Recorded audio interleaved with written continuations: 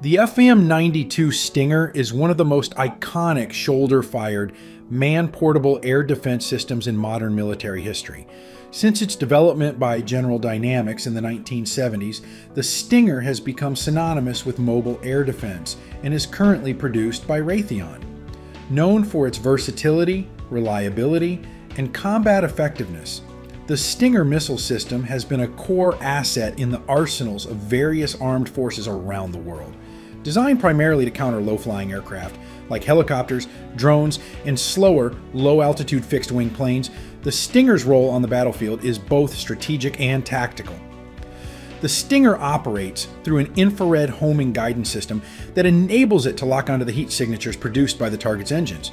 This infrared tracking allows the missile to follow its target autonomously after launch, marking it as a fire-and-forget weapon. Once launched, the operator is free to move or prepare for further engagement without needing to guide the missile further, an advantage that's particularly valuable in dynamic combat environments where mobility is crucial. The Stinger has an operational range of approximately 8 kilometers, 5 miles, allowing it to engage aerial threats at considerable distances. It also has an impressive speed of up to Mach 2.2, enabling it to quickly close in on and eliminate its target. Equipped with a high explosive warhead and a proximity fuse, the Stinger is designed to maximize damage upon reaching its target, increasing its lethality. Despite its power, the system is highly portable, weighing about 15 kilograms, 33 pounds with its launcher, making it easy for a single soldier to carry and operate in diverse combat scenarios, from urban warfare to rugged, mountainous terrain.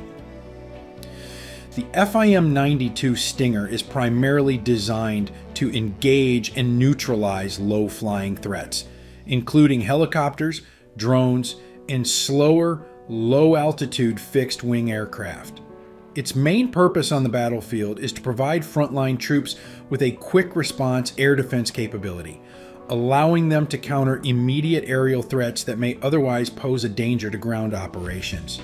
By locking on to the heat signatures of engines with its infrared guidance system, the Stinger is particularly effective against aircraft like attack helicopters, which are often used for close air support and troop deployment, as well as drones that are increasingly deployed for surveillance, reconnaissance, and even targeted strikes. The Stinger's adaptability makes it suitable for defending key positions, mobile units, and forward operating bases, giving troops the ability to defend themselves against surprise aerial attacks without relying on larger anti-aircraft systems. In conventional military scenarios, the Stinger acts as a vital force multiplier, supplementing larger air defense networks by filling in gaps where heavy anti-aircraft equipment cannot be deployed or where rapid deployment of air defenses is required. In asymmetric warfare, the Stinger's ease of use and portability have enabled it to empower smaller forces and irregular fighters, allowing them to counter well-equipped adversaries with air superiority. The missile's versatility and effectiveness make it a preferred choice for both defending against air assaults and enforcing no-fly zones around critical areas, highlighting its role as a key component in modern mobile air defense and a trusted tool for ensuring troop safety on the battlefield. Over its decades of service, the FIM-92 Stinger has been upgraded and modified to meet evolving threats and incorporate advancements in technology. Each version has brought new capabilities, allowing the Stinger to remain a relevant and potent tool in modern warfare. The initial FIM-92A model, introduced in the 1980s, provided the foundational features that defined the Stinger as a game-changing weapon in mobile air defense. It employed an early version of IR tracking combined with a basic fire and forget mechanism, which allowed the operator to disengage immediately after firing. Following this, the FIM-92B model introduced improvements in reliability and operational performance, addressing issues found during early use and providing increased confidence in its deployment under harsh conditions. In the late 1980s, the FIM-92C and D, collectively referred to as the Stinger RMP, reprogrammable microprocessor. Took the Stinger's adaptability to a new level by including a reprogrammable microprocessor. This allowed the missile system to adapt to changes in enemy countermeasures without needing a complete hardware overhaul, making it versatile and effective against a broader range of threats. In the 1990s, the FIM-92E, or Stinger Block 1, was introduced with an advanced IR-UV seeker and an upgraded missile computer. This version provided improved target acquisition and countermeasure resistance, making it more effective against faster-moving targets and aerial threats equipped with decoys and other countermeasures. Later, the FIM-92F, known as the Stinger RMP Block 2, was developed with even more sophisticated electronics and an updated seeker head to increase accuracy, providing enhanced countermeasure capabilities, particularly valuable in airspaces with heavy electronic interference. This model is a standard among many military forces and remains widely used due to its proven effectiveness. Another variant worth noting is the Air-to-Air Stinger ATAS, which was designed specifically for deployment on helicopters, used by aircraft like the AH-64 Apache and AH-1 Cobra. This version gives helicopters a self-defense mechanism against airborne threats, a necessity in contested airspaces where rotary wing assets may encounter enemy aircraft.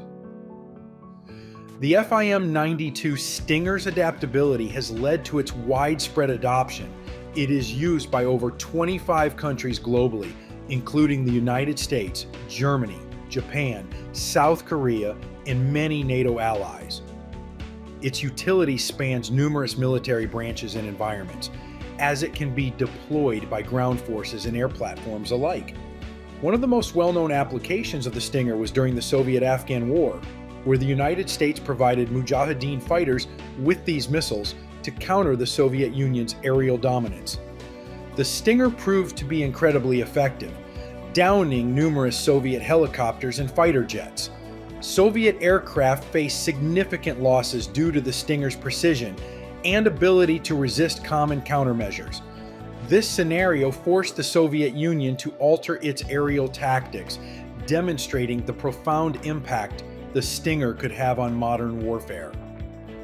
Since then, the Stinger has been deployed in various theaters, including the Falklands War, the Gulf Wars, and other regional conflicts in the Middle East and Africa. In each instance, its performance has been praised for both its accuracy and the tactical flexibility it offers to infantry and ground-based air defense units. Today, the Stinger is considered a critical asset in defending against low-flying aerial threats and is integrated into modern battlefield strategies that prioritize flexibility, mobility, and responsiveness. The FIM-92 Stinger is a high-value military asset, both in terms of cost and battlefield utility. Each missile unit costs approximately $38,000 to $40,000, though this varies depending on the model and any additional modifications. The total system, including the launcher, is valued at around $120,000. While this price might seem high for a single missile, its capabilities in protecting ground forces and taking down potentially high-value enemy aircraft often make it a worthwhile investment. For many militaries, the cost is justified by the Stinger's ability to serve as a force multiplier, providing soldiers on the ground with a powerful tool to counter aerial threats that would otherwise be outside their reach. The Stinger missile was among the first manpads to feature fire and forget technology, allowing the operator to disengage and move immediately after firing. This increases safety for the operator and enhances the missile's adaptability in fast-moving combat scenarios. Another notable fact is that the Stinger's design allows it to be adapted for air-to-air use, a feature that has been particularly beneficial for helicopters needing self-defense against enemy aircraft. This air-to-air adaptation, known as ATAS, allows rotary wing fleets to defend against aerial threats effectively, and it has been adopted by various military helicopters worldwide.